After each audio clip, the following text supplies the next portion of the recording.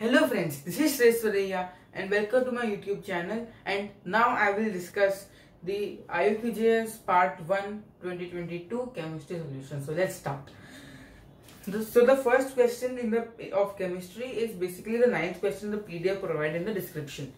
Coal is a common fossil fuel. It contains 0.2 to 5% sulfur, which on burning produces a gas responsible for acid rain. So basically, see, sulfur on burning will give sulfur dioxide, which is SO2, and SO2 will produce acid rain, right? So acid rain is produced by SO2, and SO2 has 3 atoms in one molecule.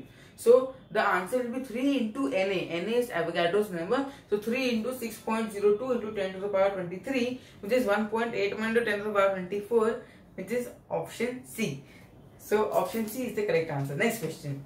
So basically, I'll just explain the question to you. So this is the 10th question, and basically it's about neutralization reaction. So here KCl and NaCl are not to be worried. We just have to neutralize HCl with aluminum hydroxide, right? So what is the so we can do this with equivalent concept. So what is the N factor for HCl? That is 1. What is the molarity of HCl? It's given is 0.01 molar, and the volume is 2 liters, right? And this is the equivalence of HCl. This can be equated to the equivalence of aluminum hydroxide. What is the N factor of aluminum hydroxide? It is 3, because it has 3 OH minus ions, right? And what is the moles will be the mass divided by the molar mass. So that will be the mass divided by molar mass, and molar mass is given as 78 gram per mole, right? So solving this gives mass is equals to 0.52 grams directly. So you have option A as the correct answer. So next question. A 0.5 gram mixture of calcium carbonate and calcium oxide. So basically the initial mass is given as 0.5 grams, right? And then when you heat calcium carbonate, you will get calcium oxide and CO2. So CaCO3 on heating gives CaO and CO2, which is a non-combustible gas. Now suppose the mass of CaO is X, right? So let's just assume that mass of CaCO3 is X, suppose, right? Then this will be 56x by 100, and this will be 44x by 100, and we are concerned about this. Then the mass of CaO in the initial mixture will be 0.5 gram minus X. Here X we are taking in gram, plus 56x by 100, which is from the reaction. Will be the total mixture is 0.434 gram, right? Because in the total mixture we will only have CaO in the final mixture, right? So if you solve this, then you will directly get X is equals to 0.35 gram, 350 or 35 gram, and this, if you divide it, so 0.35 gram divided by the total mass of the initial mixture, that is 0.5 gram, into 100%. Gives us 70%, which is option A. So option A will be the correct answer.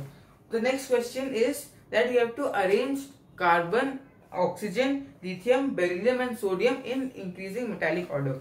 So we can do this easily. So what we need to do is we need to know the trends. The good part is that we don't have to remember any exceptions, right? So the exceptions, so we just have to follow the trend. The trend says that if you go along a period, then the metallic character will decrease, and if you go down a period, the metallic character will increase.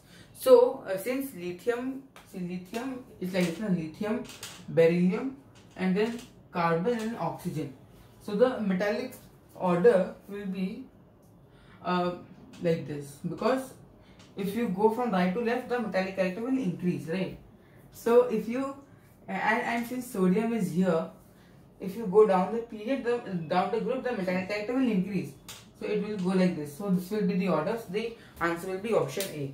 Next question is so here basically in the question number 13. So you are adding water to acetic acid.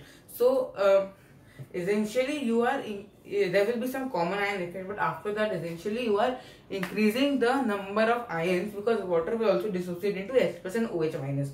So that means that the current will increase, and if the current will increase, then the intensity of the bulb will also increase. So that means that the option C will be correct.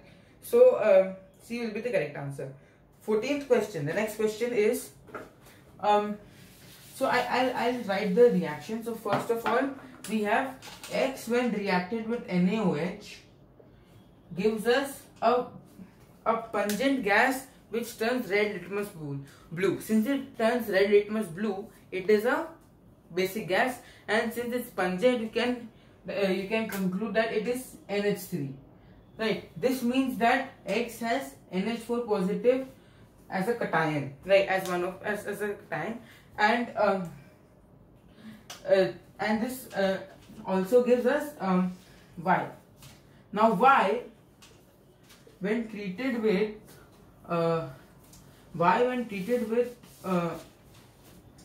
AgNO3 gives us actually X when treated with AgNO3 gives us Y, and then we get and this on exposing to sunlight gives us chlorine. Why chlorine? Because it is a yellow, pale greenish yellowish gas, right? So this means that chlorine Cl- ion is present in Y, which means that Cl- ion is present in X. And clearly, since Y is a white PPT, you can say that Y is AgCl, and therefore X, since it is NaCl- and NH4 plus, it will be NH4Cl. So X is NH4Cl. Now an aqueous solution of X will be slightly acidic, because NH4Cl is an acidic salt, and it's because it's made up of NH4OH and HCl because neutralization, right? So it will be slightly acidic. So option B will be correct. Okay, next question. Equal masses of two gases among N2, NO, O2, CO, CO2 and SO2 occupy same volume at STP. So basically, see, the molar mass, since they are occupying same volume at STP, the moles will be same, and since the mass of the two gases is also same, that means that the molecular or molar mass will be same. So the molecular mass of N2 is 28, NO is 30, O2 is 32, CO is 28, CO2 is 44 and SO2 is 64. So clearly it will be N2 and CO, because N2 is 28 and CO is 28 and it is same. So the answer will be N2 and CO, that is D. So now we can move on to the next question. So the next question is basically about the Van Hoff factor. So the Van Hoff factor, basically they explain as osmotic pressure, or osmotic pressure that is denoted by pi is equals to I into C into R into T, where I is the Van Hoff factor, C is the concentration, R is the ideal gas constant, and T is the absolute temperature. Now this is same, and this is same for all the three salts. This means that we have to see I. When, see, the salt of sodium will be Na2SO4, magnesium will be MgSO4, and aluminium will be aluminium Al2SO4 whole thrice.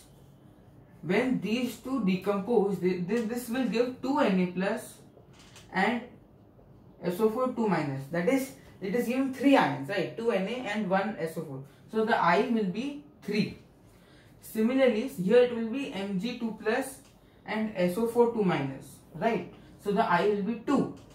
And here it will be 2 Al3 plus 3 SO4 2 minus, right? So the I will be 5, because there are 5 ions, 2 plus 3. Now, since Al2SO4 whole thrice has the highest I, and then this, so basically this was P, this was Q, and this was R. So clearly we can say that the osmotic pressure of Q is less than that of P, and is less than that of R. So Q less than P less than R. So that will be the correct answer, so option B. Next question. So next one is the multiple correct question. So there can be multiple correct answers, multiple answers that are correct for the next question. So the next question is the type of bonding found in dry ice. Now dry ice is solid carbon dioxide, right? and carbon dioxide is formed by covalent bonds, right? So covalent bond, that is O equal to O double bond C double bond O, right? So these are covalent bonds, and other than that, since it's dry ice, it's a solid, solids have high van der Waals forces. So that is also a type of bonding, and that is why it will have A and D, that is covalent bonds and van der Waals forces, both are present in dry ice. So A and D will be the correct answer. Okay, next question. The compounds that raise the temperature of water on dissolving in it are. So this is a pretty straightforward question. The answer will be potassium hydroxide and HCl, because they will decompose. It is a chemical reaction, so that is why heat will be evolved and it will increase the temperature, right? And one more thing is that ammonium chloride decreases the temperature. It's an endothermic reaction, so you won't take ammonium chloride. So it will be B and D, that is KOH and HCl. Okay, next question is about it's basically about hardness of water, right? So CaCl2 causes hardness of water, we know that. And soaps and detergents may say detergents can you can wash with detergents in hard water, but you cannot use soaps with hard water, as they will give scum, which is the slimy precipitate, right? And NaCl does not make the water hard. Only CaCl2 makes the water hard. That is why X1, since X1 is done with soap and it has CaCl2, that is the only B will be correct for this question, which is X1, and all others will be incorrect. So we end the chemistry solutions here. Thank you for watching the video. You can like, subscribe and share this video with your friends so that even they can be helped. Thank you for watching.